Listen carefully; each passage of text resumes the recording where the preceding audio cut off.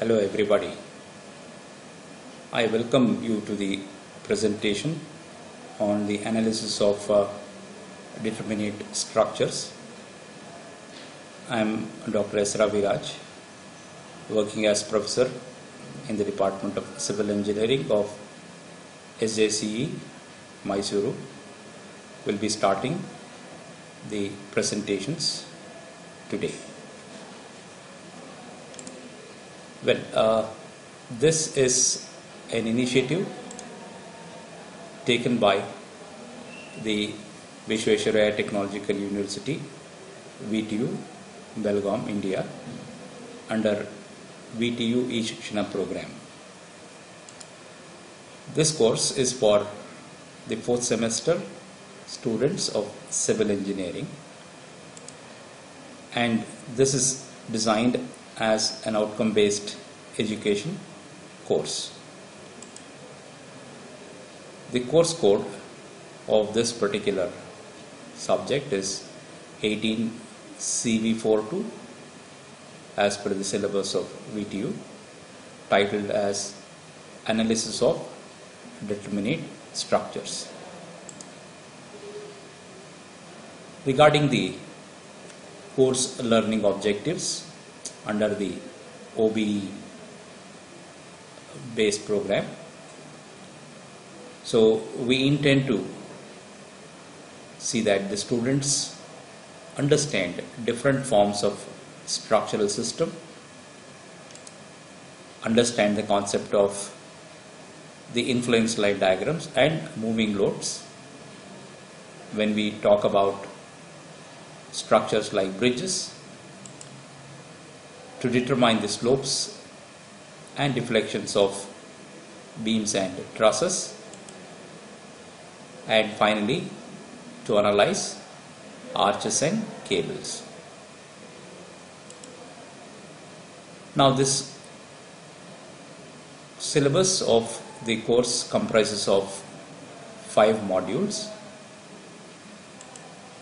Module 1 is about introduction and analysis of plane trusses,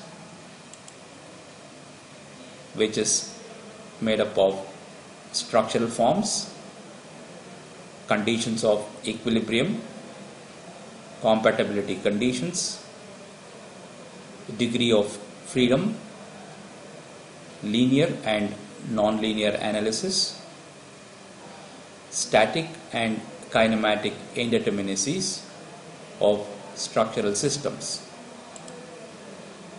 It also constitutes Module 1, influence lines, where we deal with the concepts of influence lines, the influence line diagrams for reactions, shear force and bending moment, for determinate beams, and ILD for axial forces, and ILD for axial forces. Hello, ಮಾಡಿದ್ದೀನಿ ಬರ್ತಾ ಇಲ್ವಾ? Okay. ILD for axial forces in determinate trusses and numerical problems. Module 2 comprises of moving loads, and we try to deal with examples in determinate beams, where we try to make use of the influence line diagrams to calculate the reactions, the bending moments and shear force in such determinate beams.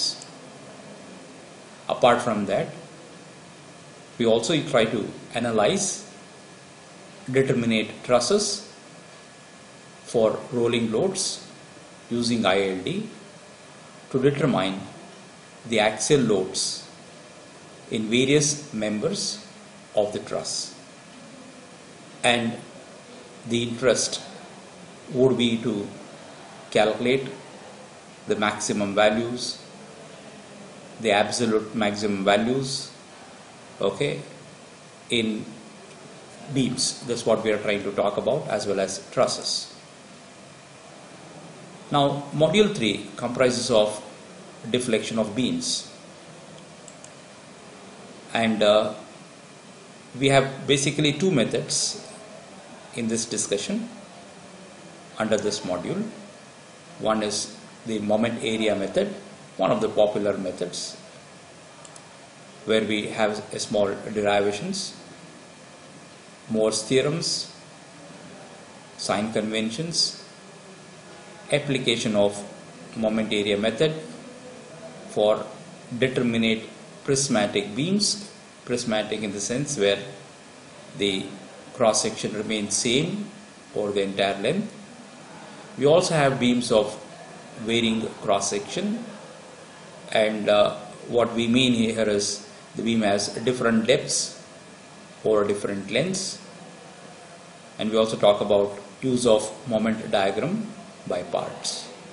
So this is the first method we talk about in module 3. We also have the second method in module 3, which is the conjugate beam method. Again, a relatively popular method to find the deformation in the beam. So concepts of real beam and imaginary beam, that is conjugate beam, the conjugate beam theorems, application of conjugate method to determine of the deformation in beams of variable cross section, in the sense that beams having different depths or different lengths. So the intention of module 3 would be to determine the translations and the rotations, that is in short deformation in beams due to given set of loads. Coming to module 4, we use the energy principles and energy theorems. Energy principles is a very popular approach that we talk about in especially structural engineering. It's a very strong concept where we can use this to solve real complex problems, and at this level we are trying to introduce basic energy theorems and how you can use it to find the deformation in beams. So module 4 basically comprises of principle of virtual displacements, strong concepts, principle of virtual forces, strain energy and complementary energy, strain energy due to different types of loads, like what is the energy stored in the body when it is subjected to axial forces, bending, shear and torsion. Then we talk about deformation of determinate beams and trusses using total strain energy. We also have deflections at a point of application of single load, Castiglio's theorem and its application to estimate the deflection of trusses, bent frames, special applications where we talk about dummy unit load method. So the discussion in module 4 would be basically to use energy principles and energy theorems to find the deformation in beams and trusses. Coming to the last module that we have here, it's about arches and cable structures. These are simple special structures that you can see in many structures in and around. Under this arches, we have a discussion on 3-inch parabolic and circular arches, where the profile would be either parabolic or circular. And regarding the supports, it can be at the same level or it could be at different levels. And the intention of doing such kind of examples would be to find the internal forces in terms of normal thrust, radial shear and bending moment. Coming to the cables, so the discussion would be to analyze cables carrying two different types of loads. The first one being point loads, it could be 1, it could be 2, or it could be 3, and cables carrying UDL distributed over the horizontal span. We also have discussions on length of cables when the supports are at same level and at different levels, and a very important discussion to close with, that would be using stiffening trusses or girders in case of suspension cables. So overall we have 5 modules in this particular discussion. In module 1, it is basically some general introduction, followed by concepts on influence lines, and in module 2, application of influence lines to solve numerical examples of simple beams, determinate beams and trusses. Module 2 would be talking about finding deformations in beams, that is in terms of deflections and slopes, using 2 methods, that is moment area methods and the conjugate beam method. Coming to module 4, we are talking about strain energy and theorems of strain energy to find the deformation in beams, and module 5 would be to analyze arches and cable structures. At the end of the course, the student should be able to identify different forms of structural systems, should be able to construct influence line diagrams and analyze beams and trusses subjected to different types of moving loads, understand the energy principles and energy theorems and its applications to determine the deflections in trusses and beams, and to determine the stress resultants in case of arches and cables. So the student should be able to do all these things at the end of the course. Now the prescribed textbooks that we have here in the syllabus are C.S. Reddy, Basic Structural Analysis, publishers Tata McGraw, then Muthu Azmi Vijayanand Maganti, Basic Structural Analysis, IK International Publishing House, then Bhavika TSS, Structural Analysis, Vikas Publishing House Private Limited. So these are the 3 prescribed textbooks. Coming to the reference books, so we have Hibelar RC, Structural Analysis, Prentice Hall, Devdas Menon, Structural Analysis, Narosa Publishing House, Prakash Rao DS, Structural Analysis, University Press Private Limited. Regarding the course itself, so we have Dr. C. Ramakrishna Gowda, Professor and Head, Department of Civil Engineering, Maharaja Institute of Technology, MIT, Mysore, who is the faculty advisor in the Board of Civil Engineering connected with this course. And regarding the course experts, as per the different modules, I will be covering modules 1 and 2. As I mentioned earlier, I'm Ravi Rajas. I work as Professor of Civil Engineering at SJCE, Mysuru. Now, module 3 will be dealt by Professor B.G. Naresh Kumar, who is the principal of Maharaja Institute of Technology, Mysuru. Module 4 will be discussed by Professor Kiran Mali Patil, Assistant Professor of Civil Engineering at KLE, Belgavi. And the last module, Module 5, will be discussed by Professor H.S. Nanda, Principal, Bangalore Technological Institute of Technology, Bangalore. Now, connected with this course, we have two courses which are prerequisites for this particular course. The first one is Engineering Mechanics, which you all have undergone in your earlier semester.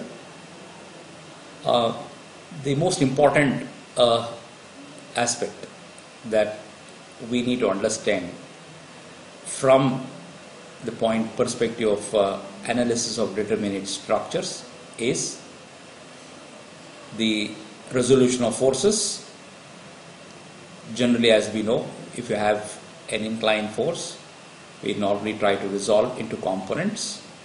So resolution of forces is an important thing that we need to keep in mind. And the second one would be the flow of forces, as to how the forces will flow, especially in case of beams. We have talked about calculating the reactions, support reactions. So those basic concepts, okay, have to be revised, and that will be used in this particular discussion. Now, the next course, which is quite important, is the course on strength of materials, and I hope this is a real exhaustive course. And the basic difference when we try to study engineering mechanics and strength of materials is, when we start with engineering mechanics, we try to make an assumption saying that the body is a rigid one. That is, all bodies are rigid. Okay, that's just an assumption. We don't talk about deformations in mechanics, because we are interested to know how the force will flow through a body. Whereas in strength of materials, okay, even small deformations are really important for us. So whatever may be the kind of deformation happening in the structure, we try to calculate these deformations and then quantify them as strains and then convert them to stresses. And in strength of materials, basically we try to take material, okay, in the form of some shapes, okay, and then try to subject it to different types of forces, like it could be compression, tension, it could be bending, it could be shear, it could be torsion, and then we try to study the effects of these forces individually. So we would like to know how exactly a material will behave under different types of loads. All these are very, very important to characterize the material, okay, where we try to know the material properties. Now, coming to the topic itself, analysis of determinate structures. So to begin with, let's try to understand what is a structure. A structure is one which comprises of many components or parts connected to perform an intended function. As you can clearly see, when you just try to look at any structure, say a simple building that we are trying to talk about, you can identify different parts which are connected, and the structure is performing some purpose, like it's trying to resist some loads, okay, or it's trying to do some task. Okay, it could be a machine. Even machine can be treated as a structure. So we are trying to take structures which have different types of parts and all these parts could be subjected to different types of loadings. Okay, and then we try to deal with that here in this particular course. Some of the components that you can have in a building are like beams, slabs, columns, foundations, stairs. Okay, these are some important components that you can think of. And if you see this picture, so you can understand that you've got many components. For example, starting from here, you got reinforced concrete floor slab, and that sits on beams. So as you can clearly see, beams are horizontal members. Okay, and you also have another beam, big beam, which you can call it as a girder. So girder is also primarily a beam, but of bigger size. So the vertical members are called as columns. So we just try to look at the next slide. So same thing, a different picture that we have here. So here you can even see the foundation that is normally placed below the column. So eventually whatever load that is applied on the slab, okay, will be carried onto the beams. Okay, maybe from secondary beams, that is minor beams, to major beams or primary beams or girder, and from there it goes to the column, and from the column it flows to the foundation, and from foundation it goes to the soil. So you can have a simple idea, okay, about a structure. Okay, so this is a very common structure or a building that you are trying to see here. Now coming to the loads that we have. So generally a structure will be subjected to different types of loads. The most common one would be what we call as dead load. So dead load is also called as the gravity load, and especially in most of the structures, okay, the self weight, okay, plays a major component, okay, or part of the total load, okay, that the structure should resist. For example, if you are trying to take a reinforced concrete structure, the total weight of the structure generally outweighs the load it is supposed to carry. For example, in a normal building, reinforced concrete structure, okay, the total weight, when you just try to compare that with the dead load, okay, dead load comprises of at least 60% or 65% of the total load. So the dead loads are normally very enormous. Then we have the live loads. Live loads are nothing but the loads that act on the structure, which come and go. It's not permanent, it's temporary. Dead loads are permanent, whereas live loads do come and go on the structure, relatively small when compared to the total dead load. Then you have got the wind loads. That is the effect of wind on structure. Understand, the dead loads and live loads are normally acting the vertical direction, whereas the wind loads are lateral loads which act on the side of the building, and especially the effect of wind loads is more severe when as the height of the structure increases. Normally very small structures, like about 2 floors, well within surrounded by buildings. So we don't foresee the effect of wind to be critical. But however, if you are trying to look at very tall structures, yeah, wind loads are very, very critical. So one has to consider the effect of wind while analyzing the structure. Earthquake loads again are important, especially in regions where it is prone to earthquakes. So basically the ground shakes. Initially it is at rest. When the earth quakes or shakes, so the bottom of the building is disturbed, or is trying to have a jerk back and forth, okay, and you can expect that it's going to cause some kind of stresses it will try to lead to a development of some internal forces and deformation structures, and it has to be accounted properly. So you also have the snow loads, especially when the temperatures go below the freezing point. So there's a possibility that snow may get accumulated on top of buildings. So we need to account the snow loads. And if you're trying to have the structures in the sea, you can also expect the wave loads hitting on the structures. So you can think of some varied kind of loads, and which the structure would be trying to resist, and in turn we need to analyze the structure to calculate the internal forces because of these things, these loads.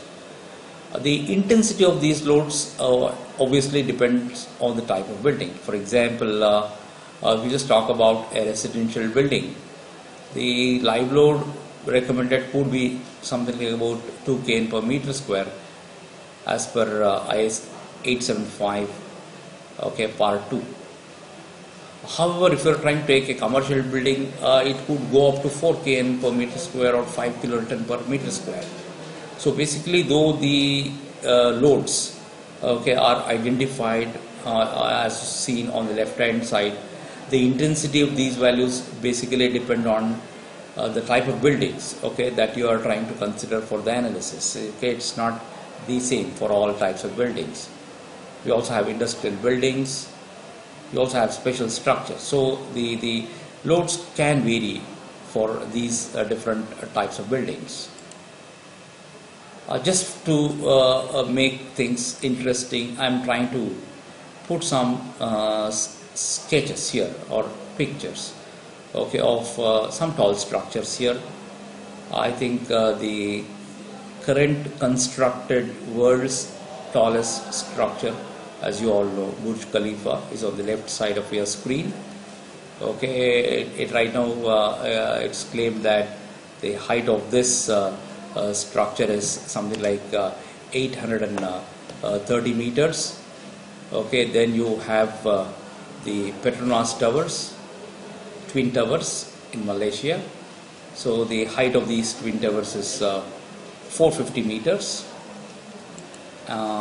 We also have the Shanghai Tower on the left hand side of your screen, which is something like 630 meters. Okay, and on the right side you can recognize it's the Eiffel Tower in Paris. These towers are very quite tall. Okay, as we just saw in the previous slide, the height of the Burj Khalifa was something like about 830 meters. It's something like about building 250 to 270 storied structure. So you can think that these structures are really, really tall. And when you're trying to design such kind of structures, evaluation of estimation of loads, appropriate loads, okay, acting on the structure is very, very important. Like I told you, the wind, effect of wind, okay, is very, very critical in these kind of structures. And even the presence of the tall structures around this structure will also try to influence, okay, the wind, which has to be accounted properly.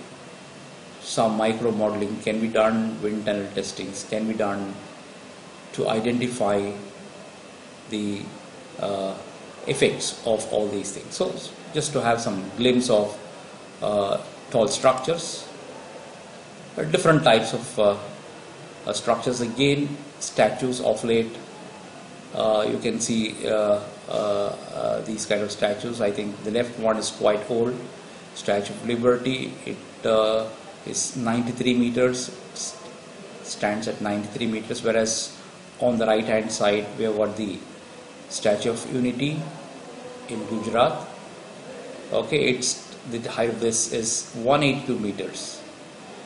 So again, it's a challenging thing to construct these kind of statues also, not only buildings.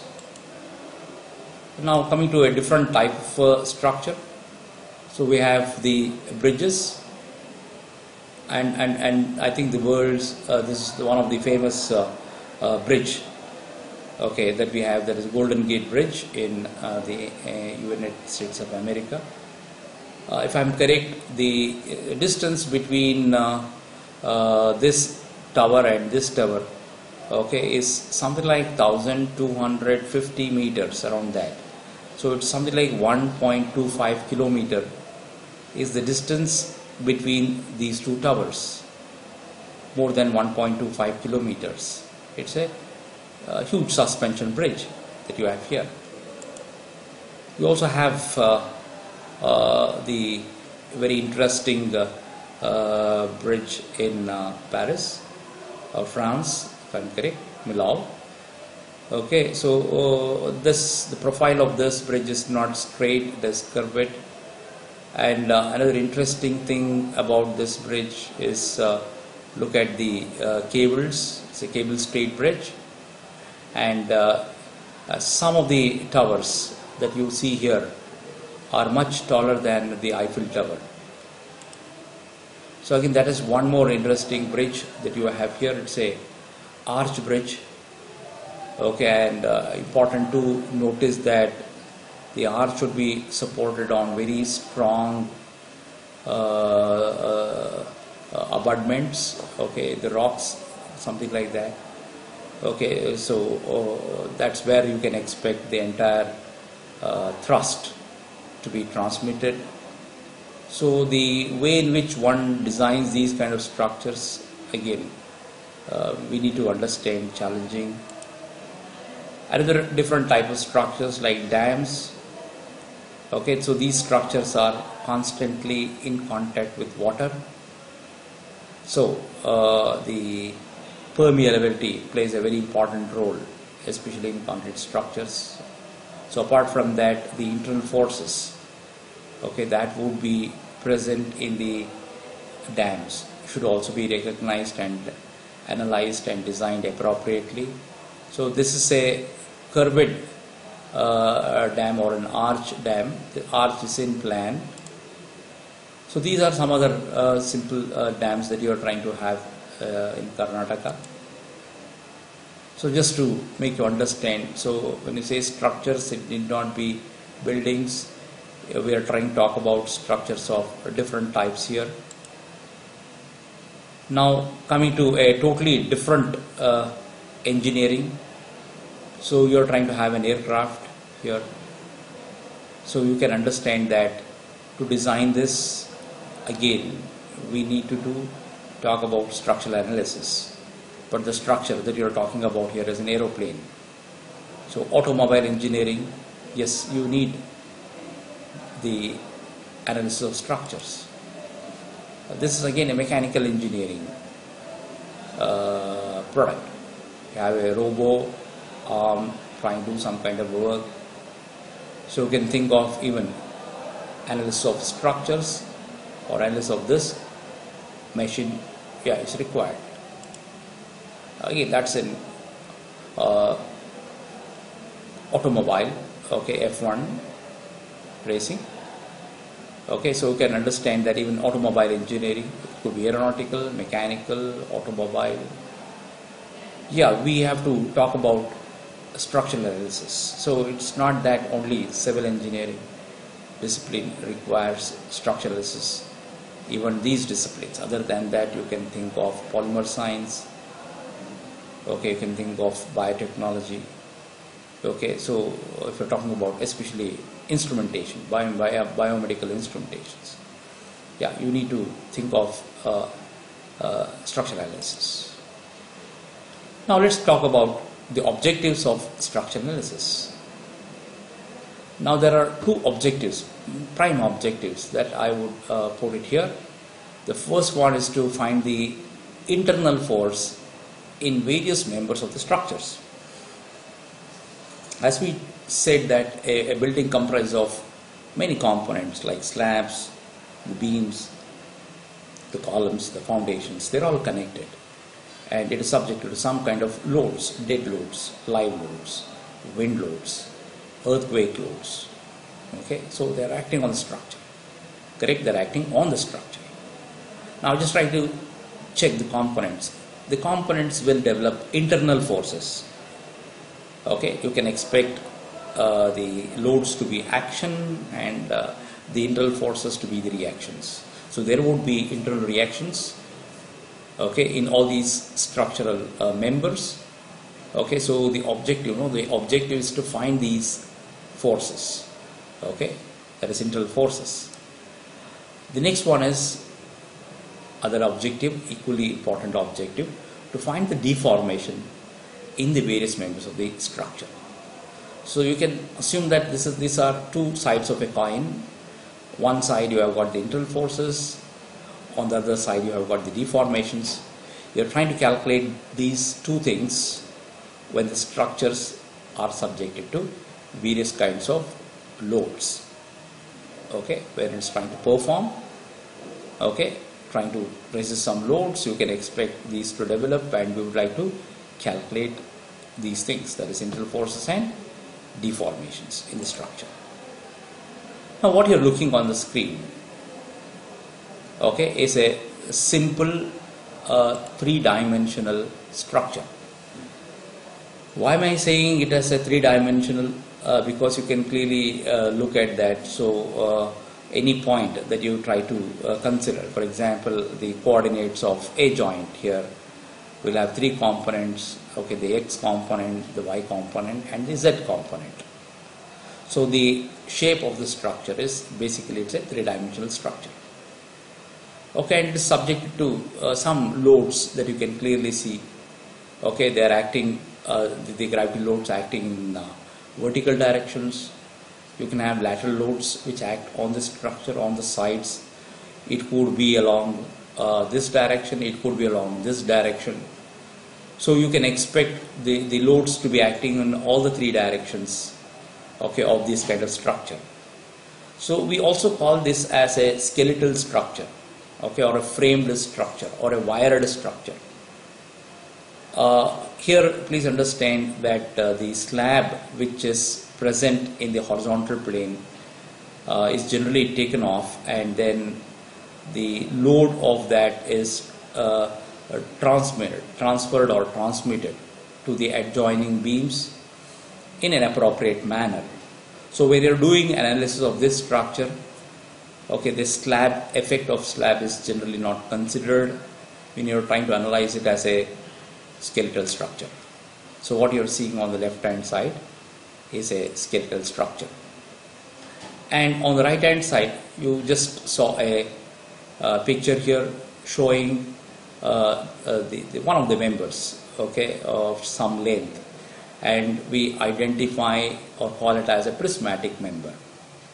A prismatic member is one which has the same cross section over the entire length. Please understand, this could be one of the beams or it could be one of the columns. Obviously column we try to put it in the vertical direction. So each member that we are trying to take in the analysis, we call it as a prismatic member, is what you need to understand. Now I am just trying to concentrate on the internal forces. Okay, so what is the internal forces that we are looking at in this prismatic member? So on the left hand side of the screen, so we have the structure, a three-dimensional structure. It is subjected to loads, could be in all the three directions, vertical, horizontal x, horizontal y, okay, loads like that. When you have a structure like that, okay, I would be trying to calculate the internal forces.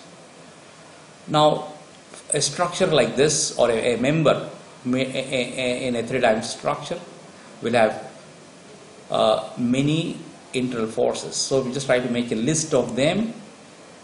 Okay, so we try to say 6 internal forces is what we are trying to look at in a three-dimensional structure. Okay, the first one is the axial force. What's an axial force? An axial force is one which is present along the axis of that member. So you can clearly see that red arrow that you saw. okay, that you're seeing right now is an axial force. Okay, and here the direction could be either away from the section or towards section. That is, it could be tension or it could be compression. The second one is the shear force in the vertical direction, identified as in y-axis to the reference plane, that is considered here. So a force acting parallel to the section, okay, along y. Okay, that is the second internal force. So what the third internal force? That is the shear force. That is a force acting parallel to the plane in the z direction. So basically, on any section, on any cut surface, you can clearly see three different types of internal forces, linear forces. The axial force, which acts in the x direction, the shear force, two shear forces which act in two different perpendicular directions, one along y and one along z. Next we have the moments. So there are three axes. Please understand, moments can act or about these three axes. So the moment about the z axis generally is defined as the bending moment here. So the moment about the y axis will make it to bend in the lateral direction. So we can even call it as the transverse moment or lateral moment. Please check that it is acting about the y axis, and the last one is the moment which acts about x axis, which is defined as the torsional moment. So totally there are 6 internal forces that we can understand in any member at any section in a three-dimensional structure. Okay, so the axial force, the two shear forces, one bending moment, one transverse moment, and one torsional moment. Now, as I told you, one of the objectives to calculate the internal forces. The other objective would be to calculate the deformations in the structure. For the same problem, okay, three-dimensional body, we're trying to take one member. You can just try to check there would be 6 deformations happening on any cross section. That is, just try to take a cross section, we can expect 6 deformations over there. One is translation along x. Okay, that point, okay, can move along x axis, can move along y axis. Translation is nothing but movement, MOVE, and translation along z axis. So there could be 3 movements happening at a point. So apart from that, please understand, you also the structure is going to rotate. It's going to rotate about the z axis, it's going to rotate about the y axis, it's going to rotate about the x axis. So in general, you can expect that 6 deformations can happen and 6 internal forces can exist in a three-dimensional structure.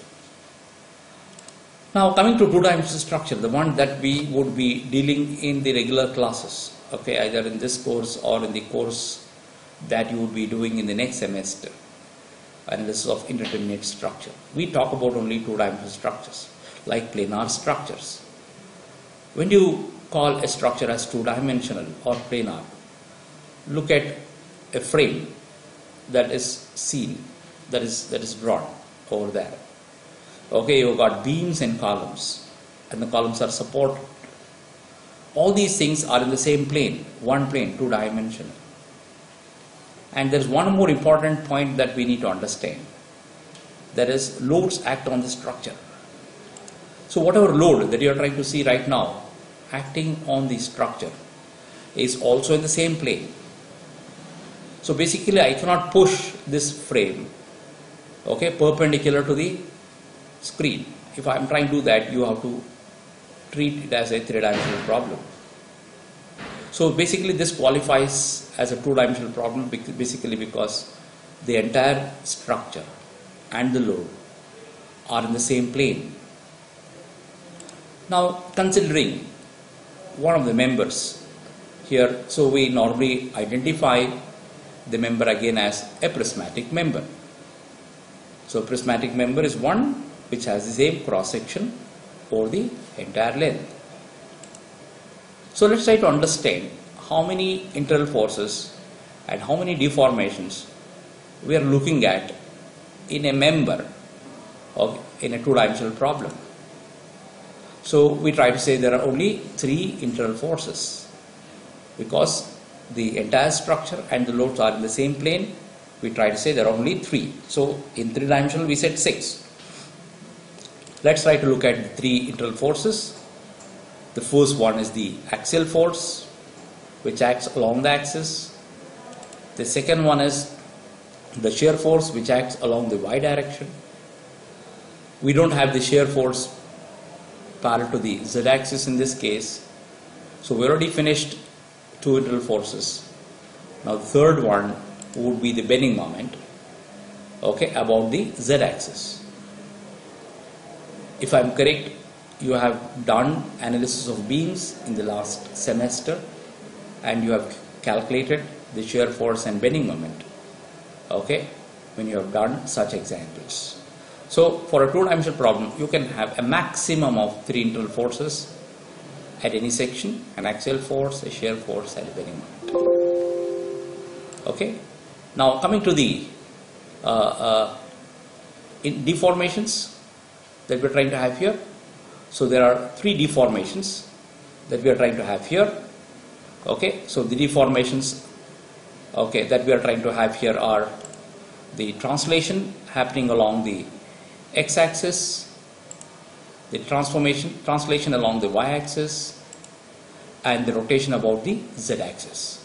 So the associated deformations, okay, is what we are talking about here. So please understand that, okay, so we are trying to talk about, okay, 3 internal forces, okay, and 3 deformations, okay, that we are trying to have here, okay, in this particular exercise.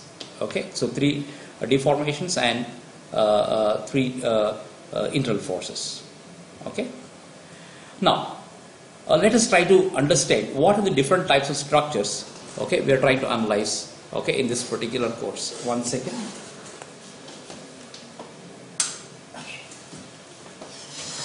Yeah, I wanted the power over here. Okay.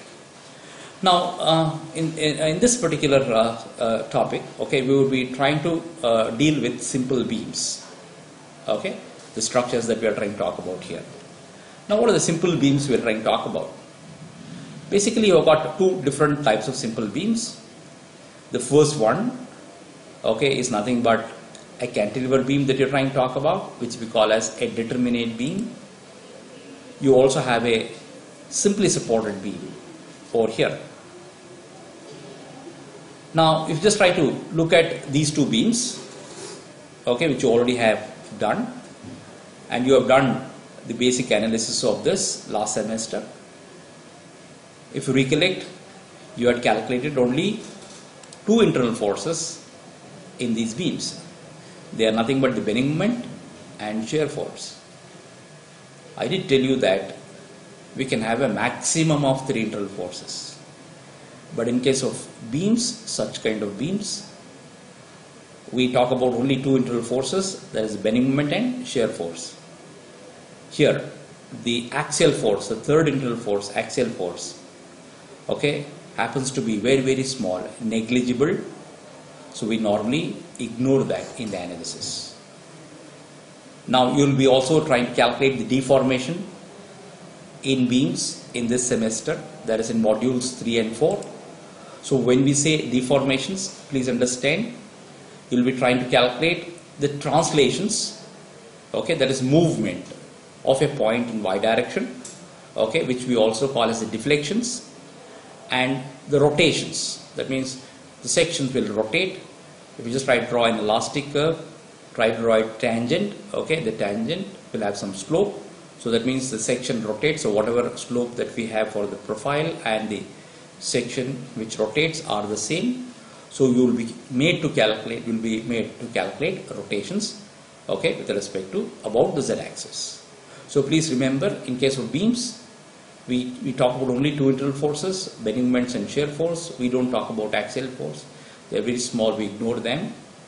And coming to the deformation, we are talking about translations in y direction, which will be calculating in different methods, deflections and the rotations.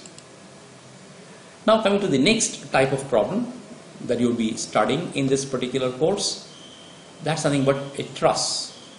This is basically a special type of structure, You are trying to see on the screen some different configurations of trusses. I think most of you have seen these structures. They are present in industrial sheds, in roofs. Okay, they normally try to support light roofing sheets. Okay, configurations could be anything as you are trying to see. Okay, so I'm just trying to show you 4 different types of trusses. Okay, that is the first one, the second one, the third one, and the fourth one. So basically, one has to clearly observe that it comprises of number of members, okay, which are connected at the joints, and these joints are generally pin connected. They are pin connected. They are pin connected, and it is supported again at the joints.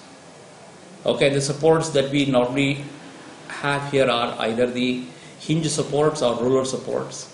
You cannot have a fixed support here, basically, because we are talking about all joints are pin joints. Okay, it can rotate. The members can rotate about that joint, okay, freely. So you cannot have a fixed support. So the only supports that are permitted here are hinges and rollers.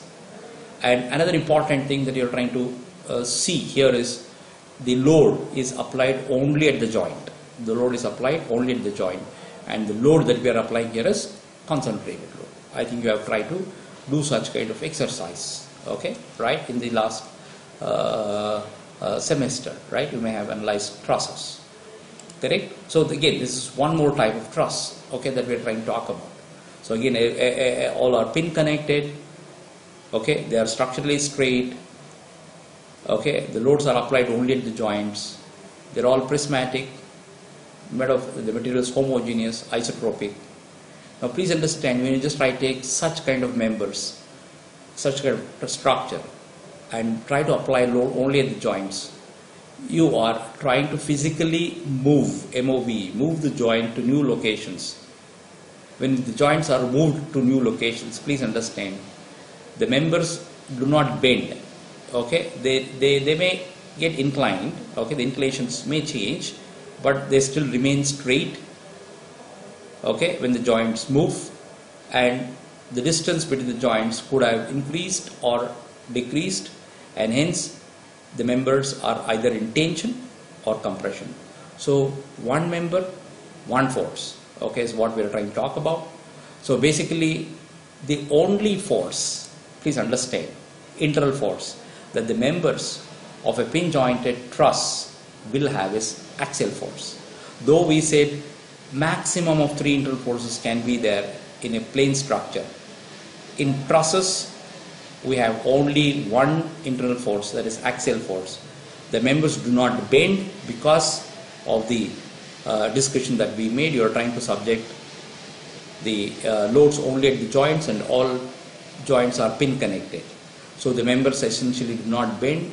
If it does not bend, you don't have bending moment, and hence you don't have shear force. So the only internal force we have here is the axial force, and each joint will have 2 deformations, that is 2 translations, movement of a joint in X direction, movement of the joint in Y direction.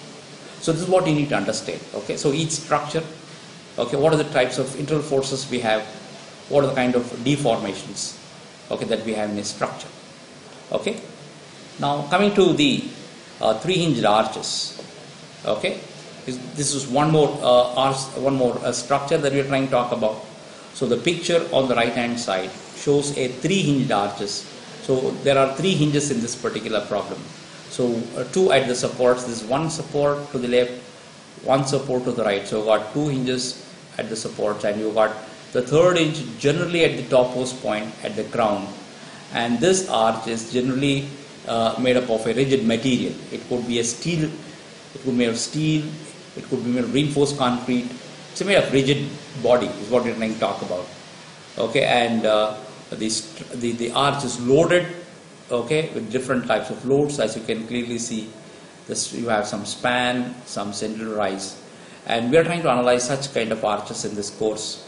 And when you're trying to do this, please understand, any section will have all 3 types of internal forces, okay, the axial force, the shear force, and the bending moment.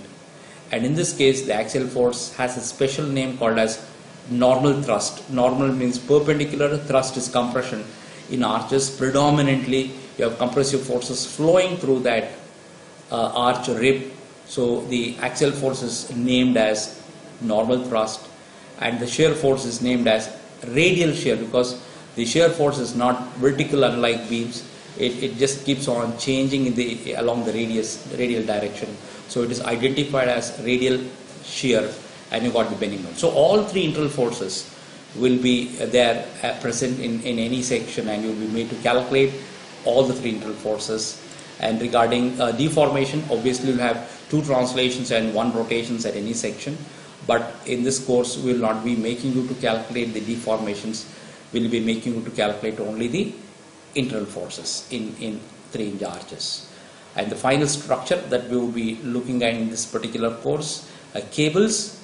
Okay, so cables are subjected to concentrated loads.